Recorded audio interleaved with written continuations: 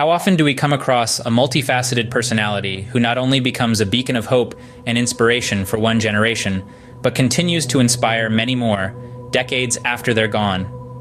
The name Sarojini Naidu resonates with such enduring influence in the annals of Indian history.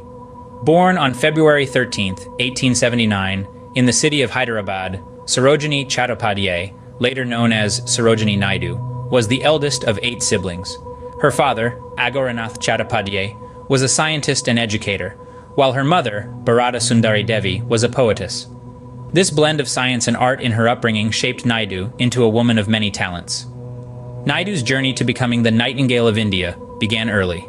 At the tender age of 12, she penned a 1,300 lines long play in the English language. Recognizing her extraordinary talent, her father encouraged her to study abroad.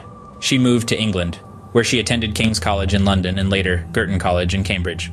However, it wasn't just the world of literature that caught young Sarojini's interest. She was deeply moved by the plight of India under British rule. Consequently, she decided to join the Indian independence movement, making a significant shift from poetry to politics. In 1905, Naidu joined the Indian National Congress. Her eloquence and powerful rhetoric quickly made her a force to reckon with within the party. She was a staunch advocate for women's rights and fought tirelessly for women's suffrage in India. In 1925, Naidu made history by becoming the first Indian woman to be elected as the president of the Indian National Congress. This was a monumental achievement, not only for Naidu but for all Indian women, as it broke the glass ceiling in the male-dominated world of politics. Naidu's commitment to the cause of independence didn't waver during the tumultuous years that followed. She was jailed multiple times for her participation in civil disobedience campaigns against British rule, yet she remained undeterred. Post-independence, Naidu continued to serve her country as the first woman governor of the United Provinces, present-day Uttar Pradesh, from 1947 until her death in 1949. Apart from her political achievements, Naidu's contribution to literature is equally commendable. Her beautiful poems, imbued with deep love for her country, remain popular even today. Sarojini Naidu's life, achievements, and contributions to Indian history are a testament to her indomitable spirit and exceptional talent.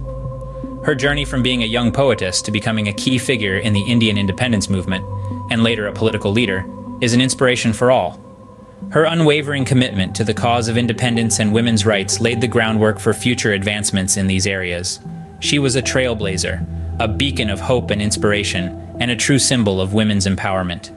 Sarojini Naidu's life and work continue to resonate with us today, reminding us of the power of determination, courage, and unwavering commitment to one's beliefs. Her legacy remains etched in the annals of Indian history, and her spirit continues to inspire generations.